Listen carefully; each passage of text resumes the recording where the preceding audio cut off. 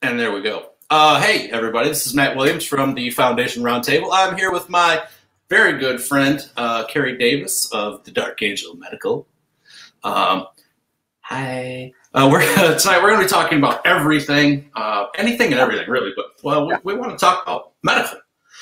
Kerry was just here in the big mitten state. 2 weeks ago? Yeah. So you guys were here for bullets and bandages. DART 1, so it was direct action response training. Yep. 1 and 2. Yeah.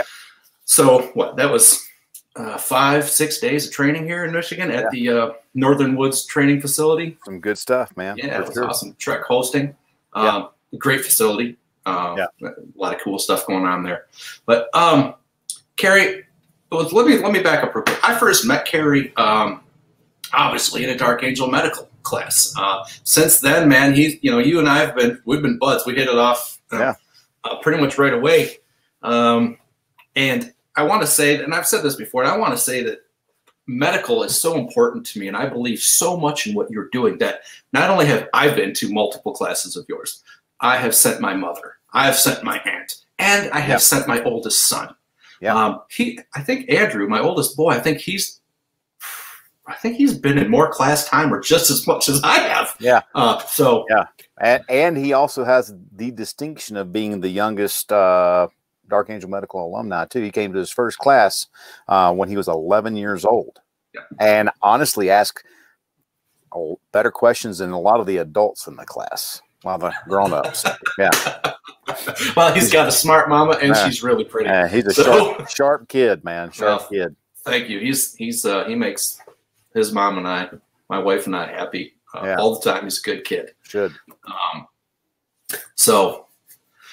Kerry, you've been on this podcast or show or whatever we're calling it before, but it went straight to Facebook. So if for the people who haven't seen you before or heard you speak, would you just give everybody a quick origin story, if you will, a rundown of who you are? Yeah, man, sure. I'm a redneck from Route 2 Seminary, Mississippi. I was born and raised Mississippi. Left there, joined the military, joined the Air Force. I was a medic in the Air Force, got a special duty assignment up to Pope, Fort Bragg as a flight medic. Worked on an airborne liaison team with 82nd Airborne up there for a few years, deployed a lot all over the world, and then taught officer training school at Montgomery, Alabama at Maxwell Air Force Base as a NCOIC of medical readiness. During that time, I worked as a street paramedic in Alabama and decided to go to nursing school. So I went to nursing school, finished up nursing school while I was in the reserves, got out of the reserves in 2007. I've been working critical care in ER. I started that in about 2003 and left the bedside a couple years back. And then I still keep my license active and everything. So you can call me Fokker or Gaylord, whatever you want to. That's cool. And then I started working with Magpul because I'd moved out to Colorado to take a nursing job. And so started working with Magpul, worked with them for a few years, and then went up to started teaching part-time at Sig Sauer Academy. And during that time, I started Dark Angel Medical. So I left Magpul in June of 2011, started Dark Angel Medical in August, and then September started at SIG. So it was a busy year. So, and been out here in Colorado ever since. So, all right. Yeah.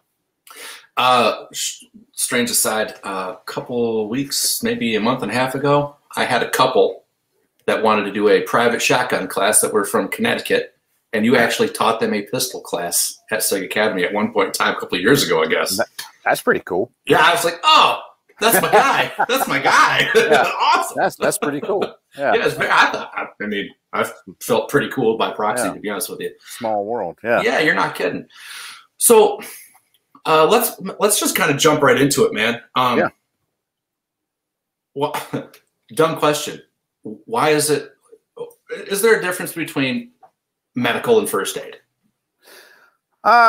Depends. I mean, even basic trauma care, everyday trauma care is first aid, because you're the first responder lends first aid. First aid is whatever treatment is is necessary by virtue of whatever injury's been incurred, and then they're the first one on scene. So that's, you're rendering first aid before they reach another level or higher level of care, hopefully.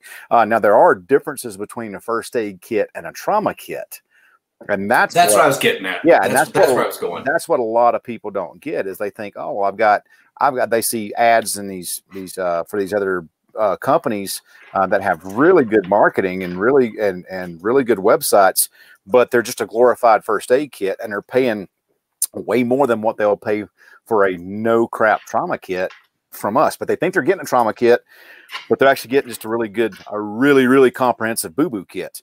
And so a first aid kit is more just for your boo-boos, life's little boo-boos, your moleskin, your sunscreen, your burn gel, your aspirin, your Tylenol, chapstick, stuff like that. Whereas a trauma kit is something that's going to prevent someone from dying. A first aid kit or a boo-boo kit is more just comfort care stuff.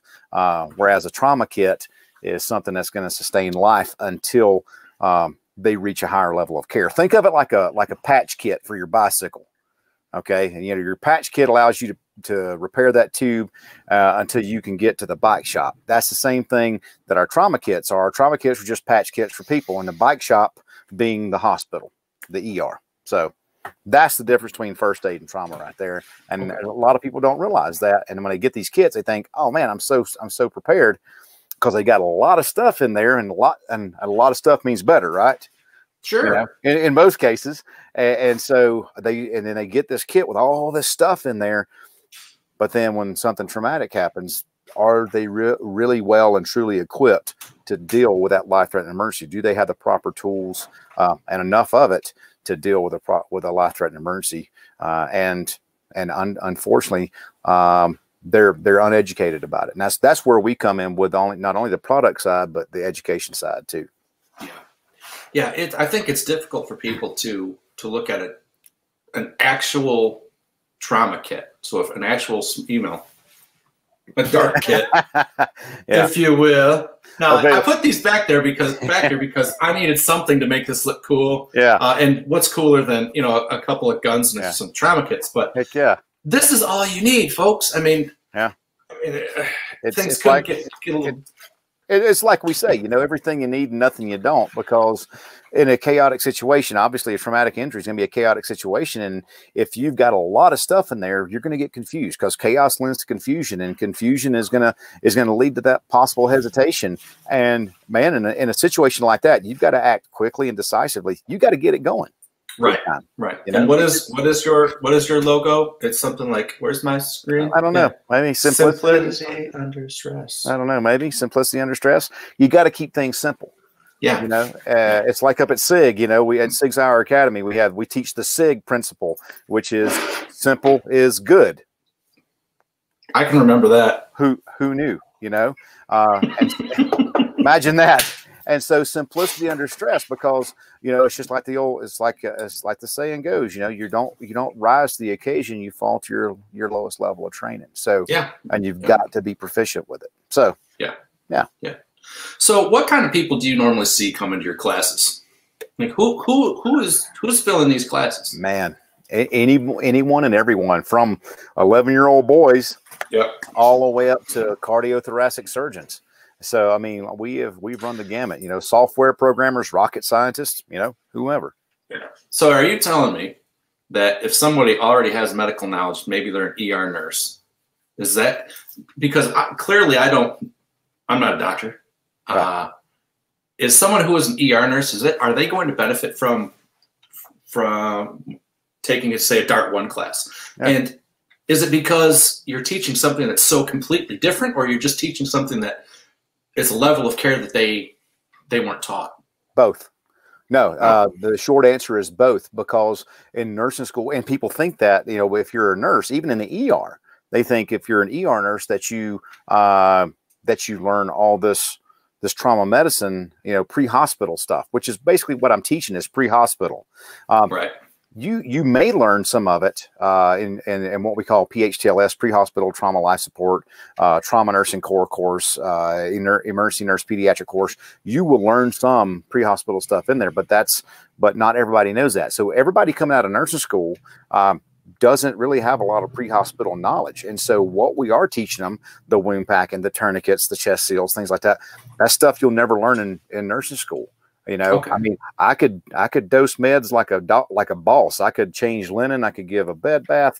I can provide therapeutic communication, be a patient advocate, which is what we do as nurses. We are patient advocates and take care of these folks 100%, the whole spectrum. But pre-hospital is not part of our core curriculum as far as nurses goes. And so, yeah, they learn something completely different. Cool. Yeah. Very good. Very good. So what's the bullets and bandages class about?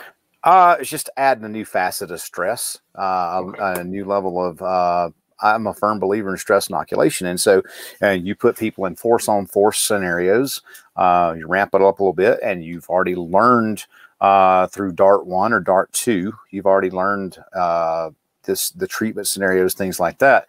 But adding that new level of stress to it, where you not only have to mitigate whatever threat is there, but you also have to provide medical care to yourself or someone else after that threat's been neutralized, then that ramps up the stress a little bit. And plus, you know, it's a two-way range. It's not a static range. It's not static. So it literally becomes, it's very interactive. Yeah, yeah, but it's good because, like I said, it helps reinforce things. And they're like, wow, I put that tourniquet on and didn't even realize I had put it on. And I'm like, that's what you're supposed to be doing. That means you practiced. Right.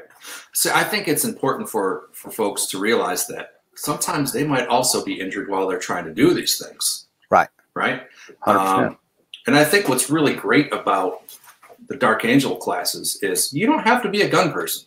No, to be in these classes. I mean, I know that same as myself, you know, a lot of people are just like, I'm just not a gun person. I'm never going to be. That's fine. That's cool. This is something that, I mean, car accidents, I mean, any type of injury. I mean, the story you told us about your daughter helping out at school with the kids, you know, kind of like a degloving of the. Yeah, she had like a total avulsion of the scalp. I'll just give people a background. So when my daughter was in the 6th grade, she's been doing tourniquets. My youngest daughter, she's 15. All my kids have been through the class. And the last time that she went through it was just a few months back in Texas, and she volunteered for it. I didn't have to voluntold her. So she actually said, hey, I need a refresher on this, which was good because when she was in middle school or 6th grade, elementary school, she witnessed a bus roll back and pin her friend's head in between the bumpers, and it just kind of squished the scalp up like that. And yeah, pretty gnarly. And everybody vapor locked, man. They were mud sucked on it. Well, she had a kit. Of course she had a kit. And of course she did. And the thing is, everybody else was standing around like a mule staring at a fresh hung gate. They didn't know what the hell to do. And never heard anyone say that before in my life. One of my daddies will say, that's like, what? A mule staring at a fresh hung gate. So they were standing there mud sucked, vapor locked on what had happened. And instead of being a bystander, Lily Beth became a by-doer, and she went up and, you know, put her gloves on, pulled the flap back down, had a pressure bandage, you know, took out the pressure bandage and started wrapping her head and got the bleeding stopped and comforted her and took care of her until the ambulance got there. And everybody was like, man, she did better than we did. I was like, well, I can give you the training if you want it. They need to rename that school. Yeah, exactly. But it's just one of those things where if an 11-year-old girl can do it, just like, you know, your son Andrew, 11-year-old boy, if he can do it, and his friend Joe, when he came through the class, if he can do it, then why not, man? They're little force multipliers, because let's look at it. Let's be realistic. We're grown-ups, but we do some pretty stupid crap sometimes, and it might be us that they're rendering aid to, you know? Yeah. So there's a high likelihood. Yep. It's always it's fifth gear and hold my beer. Exactly. All the time, right? Here, I'm going to play with my karambit for a few minutes, you know, type of thing. Andrew, you sutures? Yeah. I'll tell you what, Andrew's, but so Joe and his dad, Brad, they were excited about the class. And I know they were bummed they couldn't stay for Dart 2 because I'll tell you what, I think having a child in Dart 2, let's talk a little bit about Dart 2 before I get too far in the weeds. Well, Dart 1, Dart 2, and you just hit the nail on the head with that. It's for anybody. You don't have to be a gun person at all, because the class isn't about gunshot injuries. Yeah, we talk about it because a lot of the people in our classes are in high risk environments, jobs, things like that, whatever the case may be, as instructors, or just law enforcement, military, things like that. But you don't have to be a gun person at all. And a lot, like you said, and so Dart 1 and Dart 2, it brings a new degree of realism, and it ramps up where Dart 1 leaves off. In Dart 1, we're like, okay, we're giving you the foundation. It's like your foundational handgun. It's like your 101, 101, 102-ish. And then in Dart 2, we get up to the 103, 104 levels, and so it really ramps it up, and we progress it up to where they're like, after the scenarios, your son Andrew, man, holy crap, that kid deserves an Oscar for his performance as the one of the car accident victims that we had. And I mean, real tears, crying. It gave me chills, man. And after that one particular scenario with a couple of our students in there, one of the students literally broke down and started crying. Yeah, because he said, "This let me know just how am I going to react?" He said, it let me know how am I going to react with my wife and child. And he said, that's all I could think of after. He said, during the scenario, I was just taking care of the injury, but after the scenario, he said, the emotion and everything hit me. And he said, and I broke down. He said, I'd rather break down now than whenever something bad does happen. So yeah, Dart 2, you get a little refresher because a lot of people haven't been to it in a while. At that afternoon, it's all dry scenarios, and from yourself, you've helped us out with it both times. The next day, man, we hit the ground. Man, it's full tilt boogie, man. It is, yes, full tilt like a Peterbilt, and it was, man. I'll tell you, there wasn't a single person here that didn't have just an absolute riot. No, and I'll tell you what, there were people in there that, for instance, I won't say her name, but there's a lady who said, "I am squeamish about blood. I'm afraid."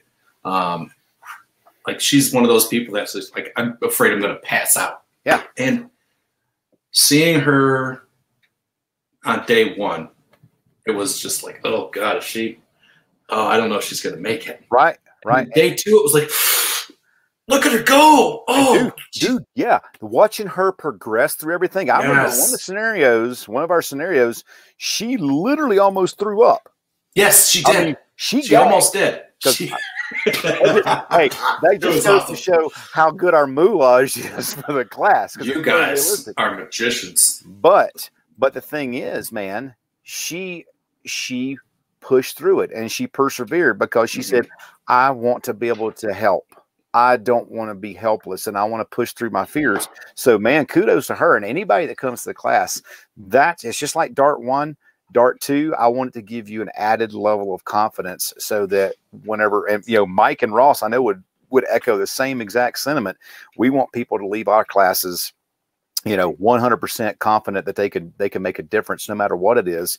And if they didn't know how to, if they couldn't help the person out, then they have that closure knowing that they can't. They did everything that they could. They've done everything they could. And so that's what I want people to know. No matter who teaches a class, whether it's me or Ross or Mike, you're getting 100% solid instruction because these two cats, they're not only their brothers, but they're some of the most knowledgeable and passionate educators I've ever met in my life. Yeah, I love those guys. Yeah, I absolutely do. Love them. Yeah. And it's important to me. So my son, he's 12 now. He's, for Dart 2 anyway, he's the only child. Dart 1, that weekend, he had his buddy Joe. But what I thought was really awesome was how your two instructors, Mike and Ross, and then all the other students, they treated Andrew just like he was an adult. They treated him like one of the team. They treated him, they took him very seriously. I think that speaks a lot to you and your guys and the environment that you guys foster. While we were having a good time and being, silly and laughing, there was also, it was, okay, chop, serious time. Serious time. And that was very apparent. And to me, for me as a dad of a 12-year-old boy, that was important to me. It was awesome. It was really, really cool. And he did very well. That's the reason I think people treated him that way, because they saw him not acting like a child, but taking it seriously and acting like an adult, and realizing the gravity of the material that was being presented and the outcomes. What if we didn't do this right? And he was, even between scenarios, he was picking my brain or Ross's brain or Mike's brain. He was like asking questions. I know he was talking to you about stuff. And so to me, that's what you should be doing. You should be talking about things and worst case scenario in it. Because if you worst case scenario, you can give yourself some situations, Right. Yeah. He was definitely thinking ahead. So moving forward, what are we looking for, or what are we looking at coming up with Dark Angel? I mean, I know you've talked about some more stuff coming up. I know you were talking about some new products. We got some new products coming out. Everything has been unfortunately slowed down. That's been killing us because our nylon production got really, really slowed down because of COVID. But new products, we've got some new products coming out. Hopefully before Christmas time. That's what we're looking at, is hopefully before Christmas time. At least 3 new products coming out. Working on a fourth. Right now it's just still in early prototyping stages, so nothing solid on it, and that's kind of it's kind of bums me out a little bit, because it's to the point where we're subject to the ability of our manufacturer to work on stuff, and right now they're stretched to the max. So our prototyping takes a lot longer now.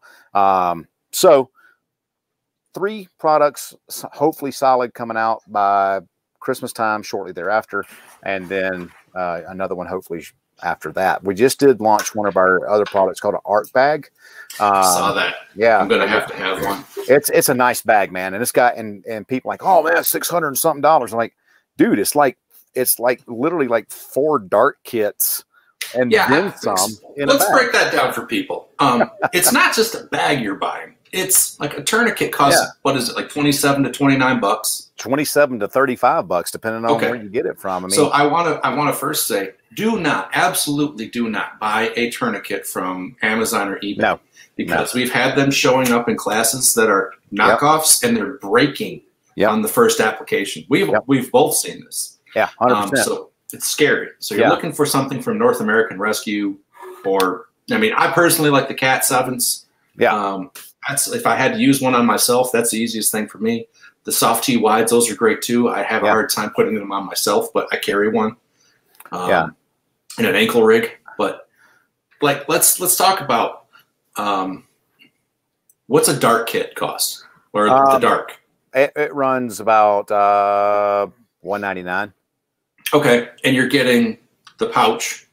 You're getting a pouch. You're getting the tourniquet, the combat gauze, the tourniquet. You're getting the shears. You're getting halo seals, combat gauze, 12 feet of regular gauze, a pressure bandage, mylar blanket, airway, eye shield, and a partridge in a pear tree. But all that, and that's what people fail to understand, is like, look, man, you're getting the ability to take care of multiple casualties. This thing has 4 rolls of quick clot, multiple types of pressure bandages from 4-inch all the way up to abdominal size. So one thing of quick clot is like $42 to $47, something like that, depending on where you're ordering it. And the reason that is, guys, is because it helps to coagulate blood. It's not just a tampon that you're shoving in a hole. It's expensive because it works. Yes. It's expensive because it works. And the science they put in and the research and everything behind it, it works.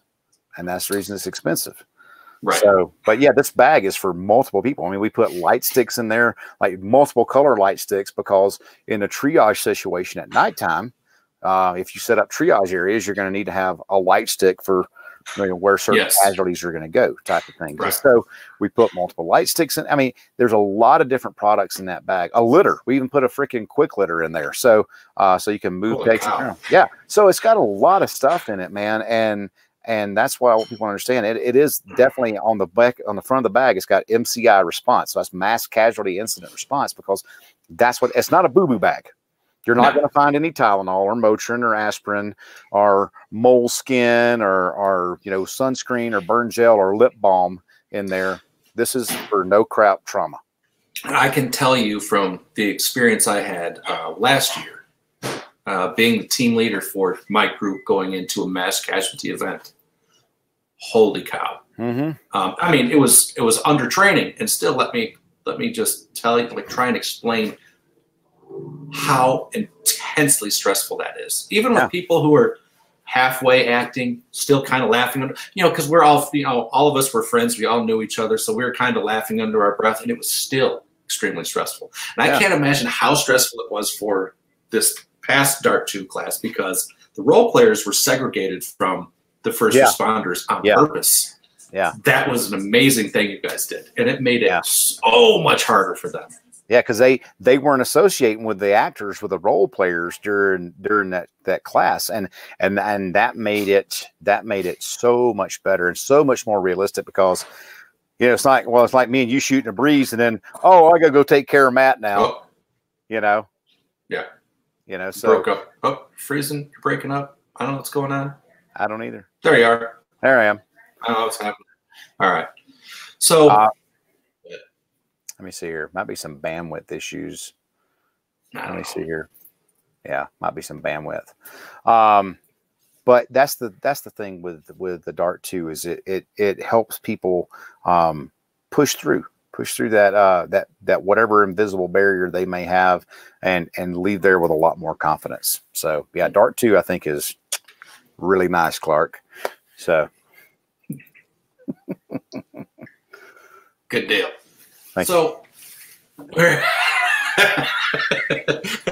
I'm not used to talking to my friends in such a strange I know, in a format.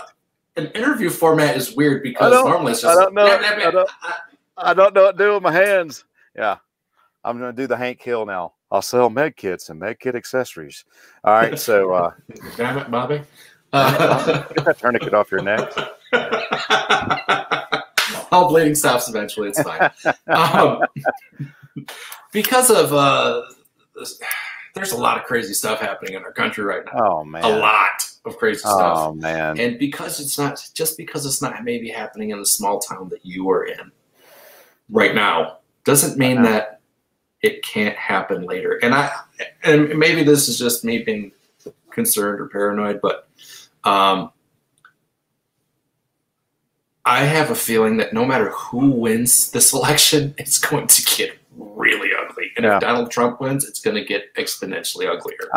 I'm worried about that, to be honest with you, and no partisan bias whatsoever. I am deeply concerned for the fact, like you said, that okay, so you live in a small town. Well, there's trickle down effects. There's trickle down effects to things. What if 911 is based in a larger metro area, and you're in a rural area? There's no volunteer fire department or something like that, and that big metro fire department or metro EMS agency gets bogged down with 911 calls. What if that department is overwhelmed in other manners, and other manner? And so you're it, man. And I've said this for so many years. You're your own first responder. You're your own 911. No one is coming to save you, and you better act accordingly. Act like that. Train like that, because in certain extenuating circumstances, it may be like that.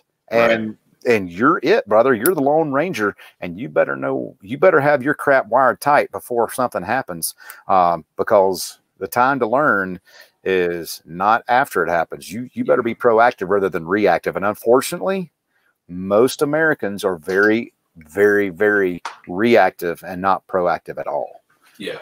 That's just a sad fact. So I missed something here. I have a comment that came up. I want to show this if anybody's watching this. So it was Al.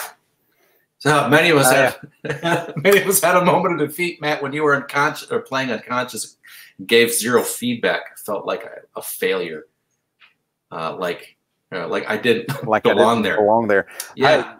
You know what? That's why we have unconscious patients, because not everybody you're talking to is going to be unconscious, is going to be conscious and talking to you. So that's why we go through the HABCD, the HABCDE assessment. So we punch that into people's head, because not everybody's going to be talking to you. So you need to know how to ascertain whether or not they have an airway. And if it's not there, how to open it, how to check breathing, checking for circulation, and looking at pupils, making sure there's a pupillary response, all that kind of stuff. Check for painful response, painful stimuli. So that's the reason we do that. And that's the reason we had a scenario. Crap, I'm losing you again.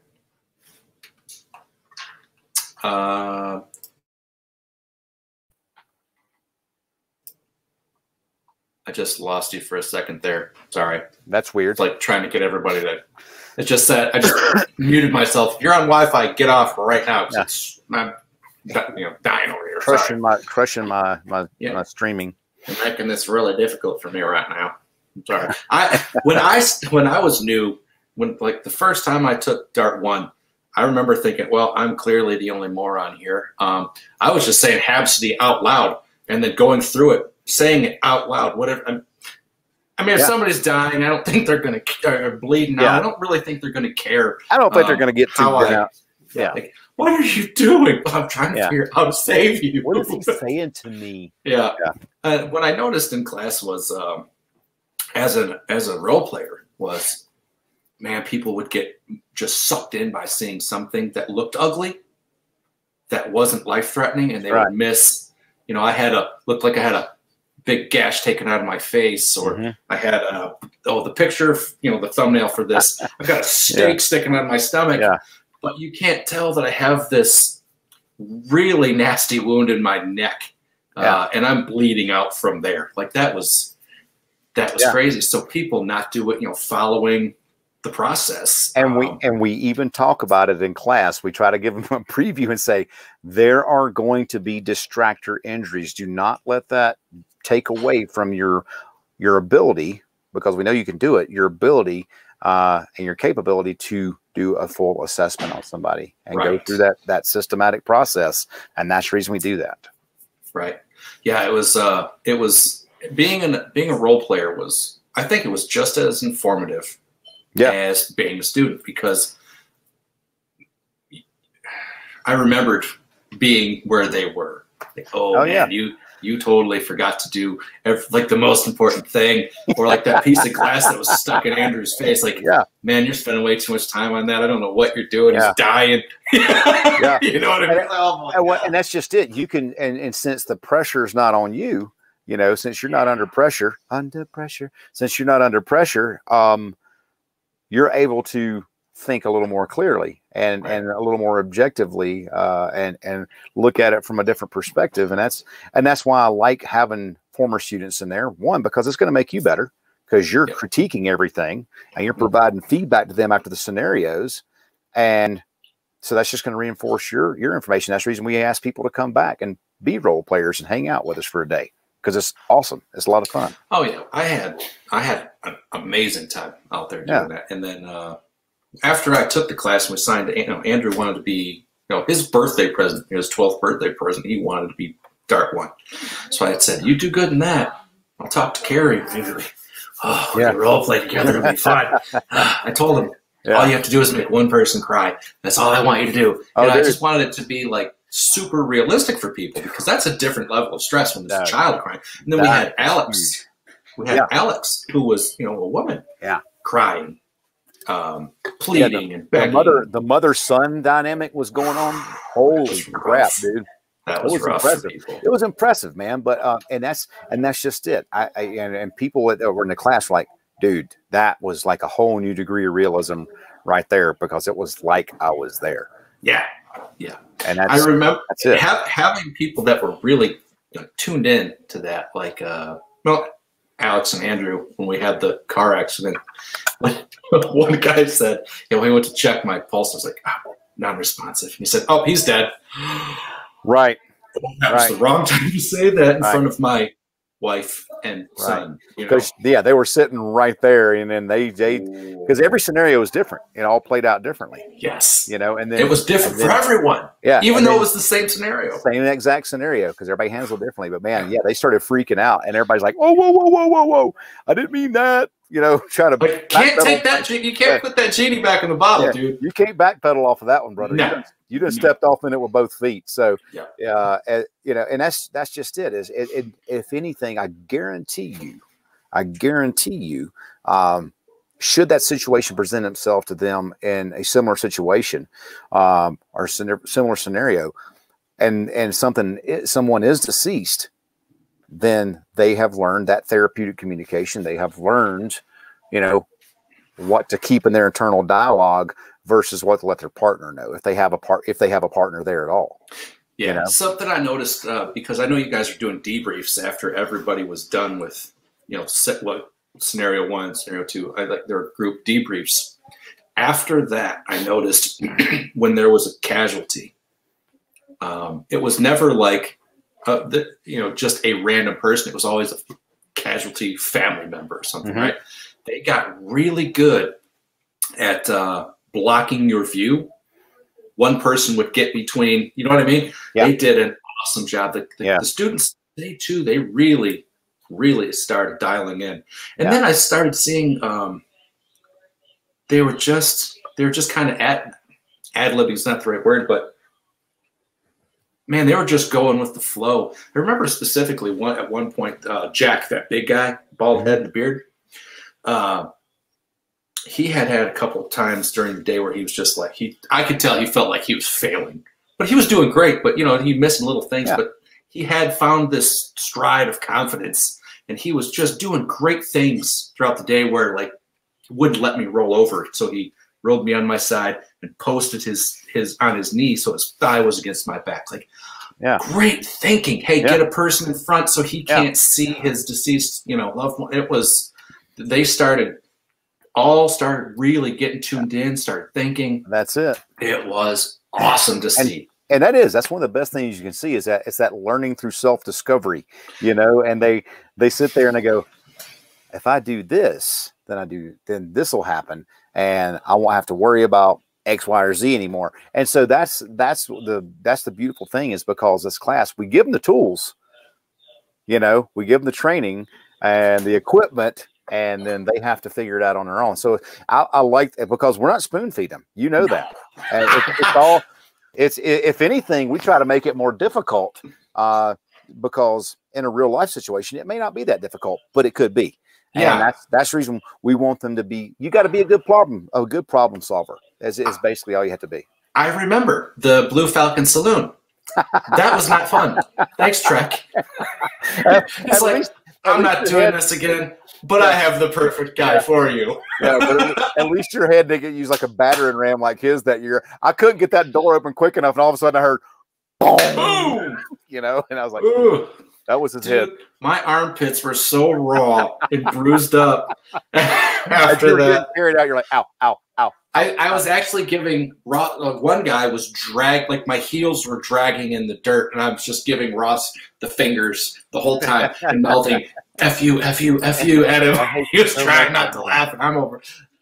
So the way that some people tried to get me in that car was just, hilarious. But what does it do? It lets them know, hey man, dead weight is dead weight, and I need to work on my mechanics. It gives them that's instant feedback for them of how I can change things, make it better, make it work for me. Right. With my body mechanics, their body mechanics, physics is a real thing, all that kind of good stuff. You don't realize how out of shape you are until, dude, I'm not a big guy. I'm 5'9". I'm over 200 pounds. I don't look like it, but I'm anywhere between 205 and 210. And trying to pick someone up who is unconscious is, man, it's literally a drag. Yeah, I'm 5'6" and 178, and I had a dude pick me up, and he's like, "Dude, you are dense." I was like, "Yeah, in more ways than one." Yeah, you don't have any idea. Yeah. But yeah, exactly. it's one of those things where we just try to give people the ability to problem solve, and they do. They figure it out, and like you said, by the end of the day, they did absolutely fantastic. So that's the reason I encourage everyone who's done our Dart 1 class. Northern Woods Training Facility is the exclusive host for that in the Michigan area. That's the only one. That's honestly the only facility we've done it at because it's so logistics heavy. It is. And so if you've done a Dart 1 class anywhere in the country, come visit us, because I think we're going to be doing a class this next. I think it's going to be next August.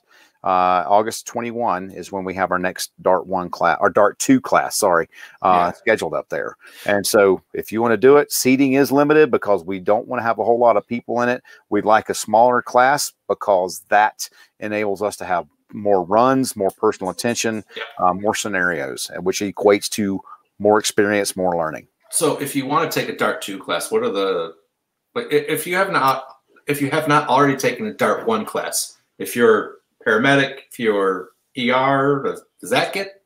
No, we still want everybody. It's a course progression, and it's not for money or anything like that. It's I understand. It's about following a process, because you get the foundation in Dart 1, and then you build on it in Dart 2. Okay. And that's what we say. If you've had Dart 1, you can come to Dart 2. If you hadn't had Dart 2, you can't come to Dart 1. You got to come to a Dart 1 class. Right. Okay. So, well, I'll tell you what. I know that I will be there as a role player again. I'm not entirely positive I will be in the saloon. I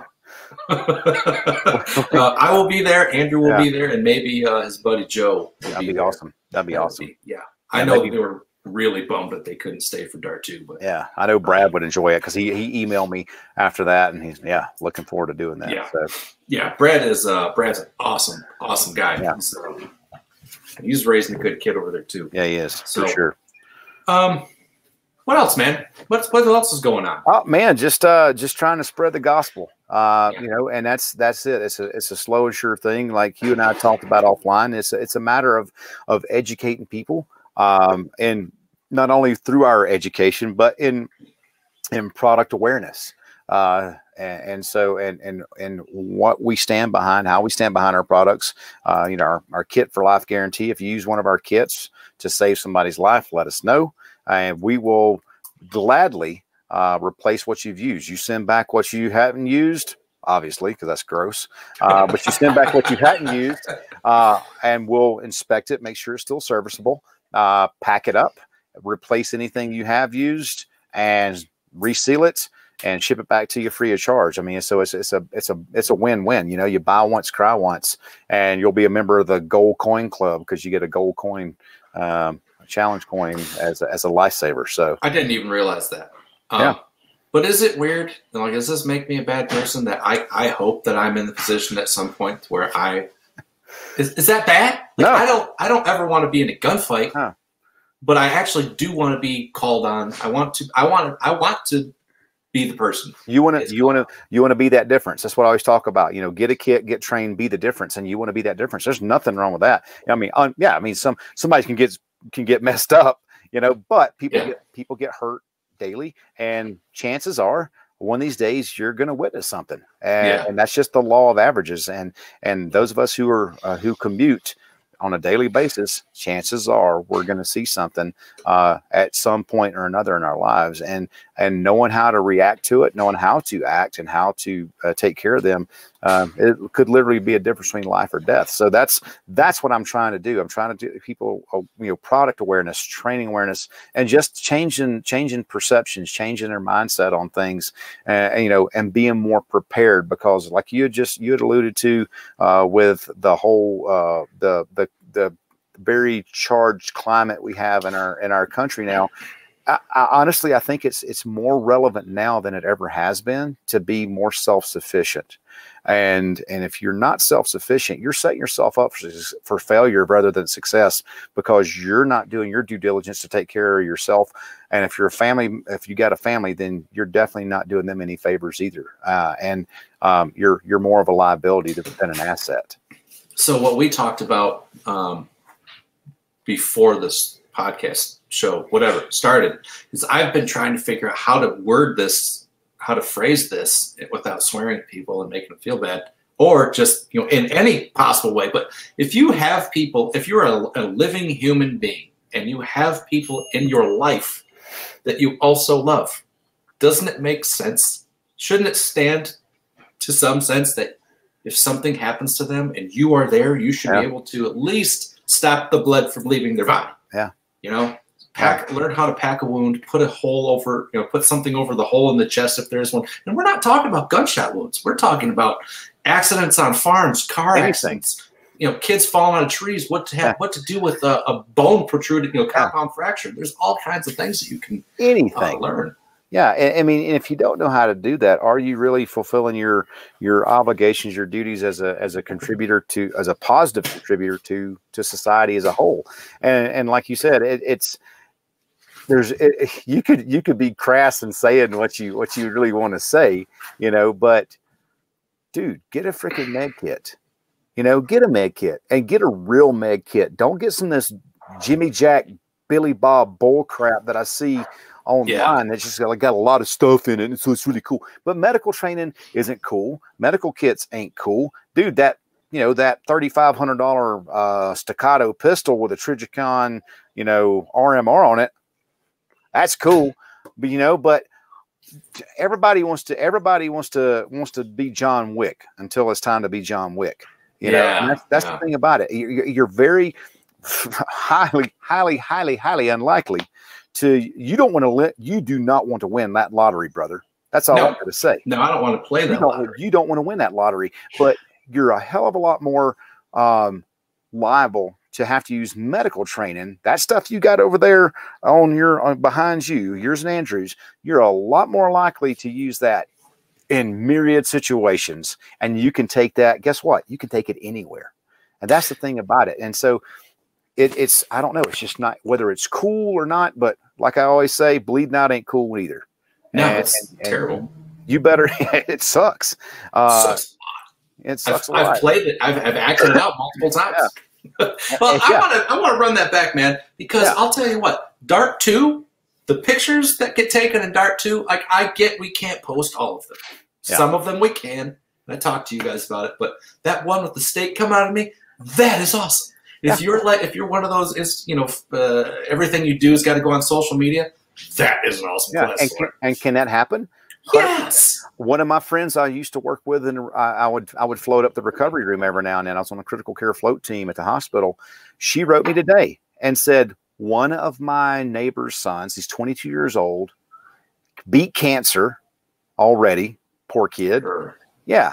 Was doing remodeling on his mom and dad's house, and the table saw, I can't remember what she said. It wasn't, it was kickback, but it did something else, and blade broke, severed like his fingers, severed his radial artery. They were fighting to save at least 2 of his fingers on his hands. Oh my God. You know, and the dad had a belt. You see what I'm saying? It's everyday freaking life. That's the reason, like, I like the term that Mike coined for it. He calls it EDTC, everyday trauma care. The dad had a belt, and thankfully he got the bleeding slowed down enough that the kid lived. But he was in surgery. He's in ICU, you know, and dude, what if he wouldn't have had anything? Would the outcome have been a lot different? More than likely. Oh, absolutely. More than likely. A belt is it is a. Yeah. It's like having a Wile E. Coyote try to blow up a dam, and you put your thumb in it. Yeah, exactly. You know? And that's the thing I tell people all the time, you know. So do I have a little bit of righteous anger about some of this stuff? Yeah, because I see people literally pissing money away on stuff just because it's cool, and not investing in their lives or in the lives of their family. And they say, well, you know, I could use this, you know, to save my family's life someday if something happens. Yeah. But what are you more liable to use? Let's look at law of averages again. And I'm not bagging on, dude, I'm a gun dude. I love guns. You teach at SIG. Yeah, exactly. I've seen a bunch of your guns. Yeah, I'm a gear freak. I love good gear, but at the same time, you've got to temper that, and you've got to be well rounded. You can't just study one art form and let that be it. And because you're pigeonholing yourself in, and that's gonna hurt you in the long run. And so that's why I call medical training and medical kits like the missing link, because for years and years it's been the missing link because it's never been cool. It ain't sexy. It doesn't sell. It ain't flashy. But I'm gonna tell you what, brother. Whenever it gets down, as my dad used to say, when it gets down to the nut cutting. When it gets down to nut cutting, you're gonna wish that you had that med kit a hell of a lot more than you have that sweet blaster. Man, that is God's honest truth right there. That is 100% fact. I believe that. You better know how to use it too. And I'm getting on my soapbox now, brother. You done got my Southern Baptist out in me right now. So if you carry a gun, and you don't carry a med kit, and you're wrong. And if you don't have a med kit, and you don't know how to use the med kit, and you hadn't studied on it, you're also wrong. Because if you're breathing in oxygen, breathing out carbon dioxide, and you're circulating blood round and round, and you don't have a med kit or med training, you better get yourself right. Because I agree with you. And I don't care if it's my med kit or somebody else's med kit, but just make sure it ain't a pile of steaming crap. It's like the old Tommy boy. I can put a turd in a big old shiny fancy box. But guess what? When you open that big old shiny fancy box, guess what you got? You still got a big old stinky turd.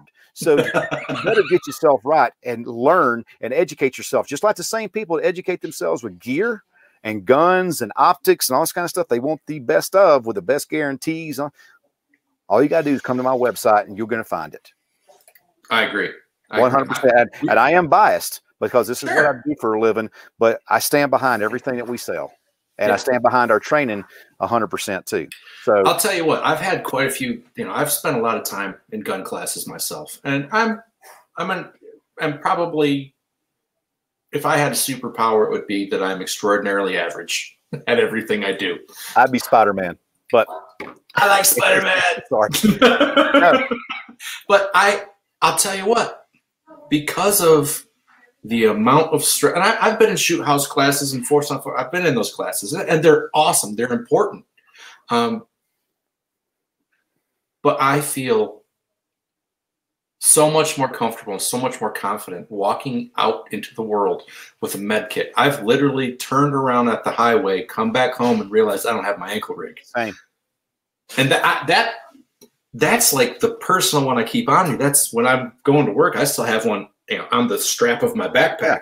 And who do you have ankle rig from? Riker, isn't it? No, it's Myers. I've got one of yours. I've got Defense Mechanisms.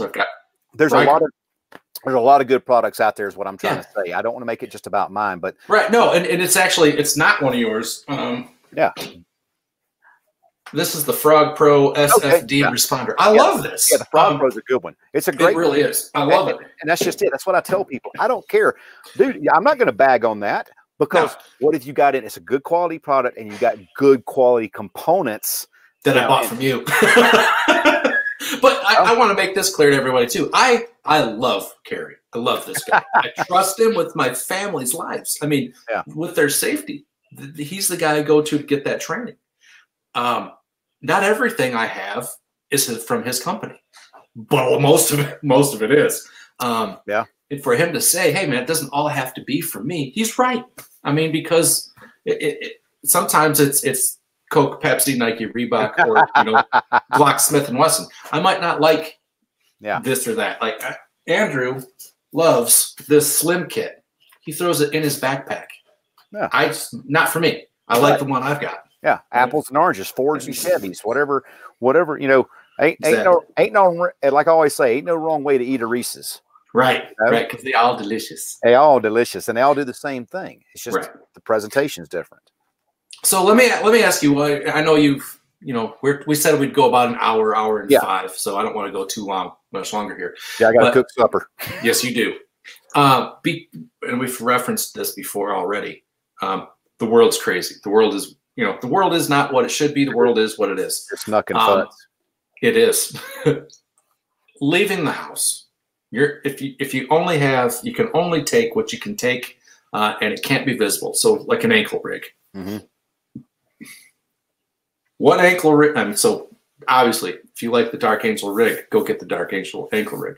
What do you have to have in that rig? What are the most important things that people have to have? All right, bare minimum. Bare minimum. Okay. You need to have a tourniquet in the rig. You need to have some gloves, preferably more than one pair. You need to have a roll of hemostatic dressing, like a quick clot, combat gauze LE, mill, bleeding control dressing, whatever. You need to have a pressure bandage to hold said hemostatic in place, and some occlusive chest seals. There's multiple types of occlusive chest seals out there. The ones we put in our kits are the Hyphen Compact Vent. They come in a 2-pack. And something else, I carry a cat in that one, and I carry a flat folded soft T wide in my left front pocket. Okay. So I carry 2 tourniquets because, like we always say, you know, military, 2 is 1, 1 is none. You know, and it may not work because one's for me, one might be for somebody else, or whatever. Or what if one doesn't work on me? You know, it just, anything can happen. But at a bare minimum, those are the components that I have on me on a daily basis, everywhere I go, literally. Cool. I add one thing. I don't carry 2 tourniquets because I always have the backpack with my gear. I put a space blanket. I cram one in there because well, I learned it from you. When the body is losing blood, it has a harder time clotting because it's getting cold. Yeah. Warm that body up with that space blanket. There you go. Make the trauma taco, and start coagulating. Yeah, and it will fit. It will fit. Oh yeah. I mean, how about this? Because we've still got a couple minutes. At what point in time? I wanted to show you this specifically. At how long can you keep stuff? It can't, because this thing's starting to look pretty skanky. What I want to do later is a video. Well, and just see. I think actually, I think Grant did one. I was just gonna say Grant did that. Yeah, but I'd like to do the same thing. I want people to realize, and also the gloves. Is it open? It's ripped. Yeah. I just See, that's probably that's probably on the unserviceable edge right there. I would say inspect it on a quarterly basis. You know, if you can replace your gloves quarterly, go ahead and replace them quarterly. There's nothing wrong with doing that. But inspect your kit for integrity, for product integrity damage of the wrapper, because that protects the components inside. Also, with our kits, unless you get the pouch insert, the nylon pouch insert that has the components placed in the elastic bands, leave it in that vacuum sealed packaging, because that adds one more layer of protection against the elements with that kit. So at least a quarterly. In full disclosure, this is not the one I carry. I noticed this a while ago, and this got to go. I just put it back in there for use that for training. We're gonna. Use it for training. Off the hairy chest. It's actually, and it's not bad. It's really not. It's not like pulling a bandage off. It'd be like the 40-year-old virgin. Oh, Kelly Clarkson. It really. I mean, it wasn't something that made me laugh, but it also didn't hurt. It wasn't. It wasn't bad. But crap, I was going to say something. Oh, gloves. Like you said, check the gloves, guys and girls. I have pulled gloves out of kits before that were mine, to stick my hand in, and not that they were sweaty or anything, but just something will burn bust right through the side. They get compressed together, and it's almost like a weld. Exactly, and if they're exposed to the environment they're in a vacuum seal kit, there's less exposure to the environment. But if they're exposed to the environment on a daily basis, like my ankle kit, I change.